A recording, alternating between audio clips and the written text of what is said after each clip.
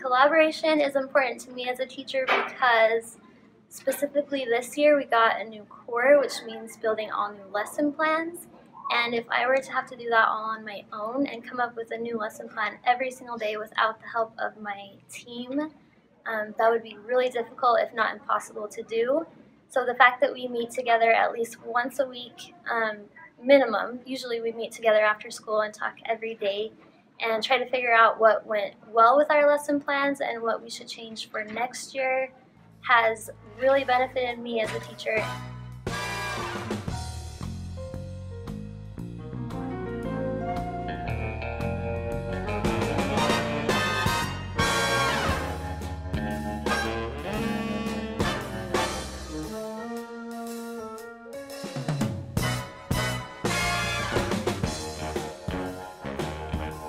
So when we sat down as a team, we went over the whole Common Core and we broke it down piece by piece and realized what we wanted to really focus on throughout the year.